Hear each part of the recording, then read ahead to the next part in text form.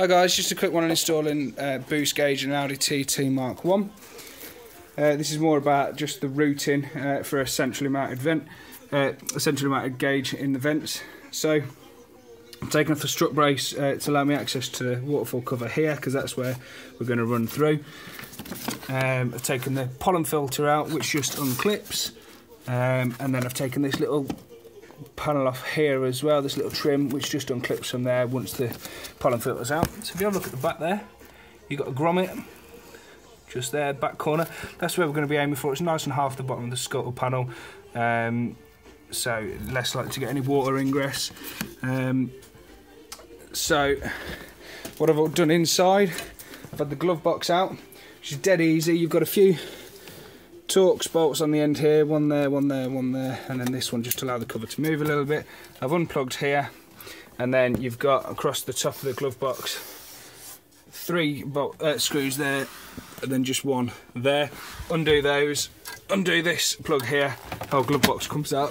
Not very scary at all, so we'll get that out of the way. So from the inside here, that's the grommet we're going for. Nice and easy to get to. Nothing to worry about there, so I'm just going to push that through and then roll that over to the right from this side so we can get to it. So that's our access, nice and easy. So what I've done is I've got my can't get my words out. I've got my vacuum line. I've also got some 2-core in there because we're also running an oil pressure gauge, but the principle's still the same, so we're just going to feed that through. So I've got it in conduit to protect it through the engine bay, and you'll notice that the conduit is nearly the same size as the hole that we're going through. But what I'll do is I'll retrieve that grommet from the other side and I'll trim that to fit and put that back round. Again, it's all just about protecting anything that we're putting through the bulkhead. So you can see it's come through there. Just fish your hand in and pull it through. Once you've got it caught on. It's got caught on the back of the ECU there. Just going to back it up a little bit. There we go. Just pull that through. Now what I'm going to do is I'm going to pull it to the left hand side of that piece there.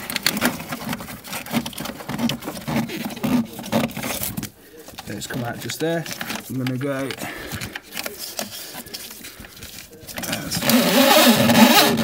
pull that through. So the route we're taking is down underneath there.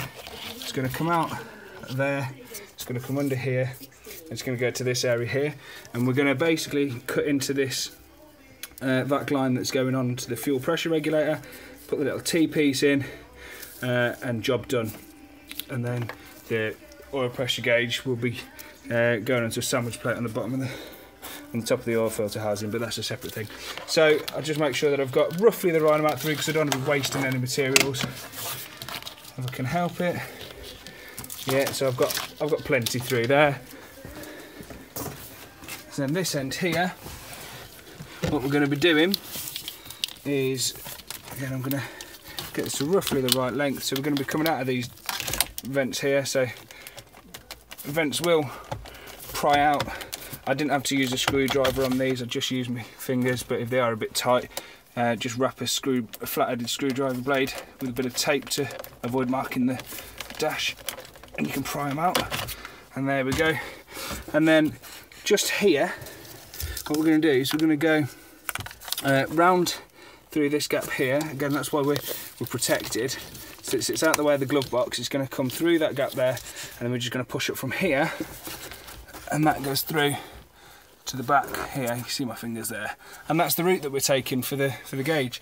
So it's as easy as that. Wiring wise, I'll do a separate video for that, but that's your route for your gauge. Thanks for watching, guys. Like I said, I'll do a separate video on powering those gauges as well. Thanks for watching.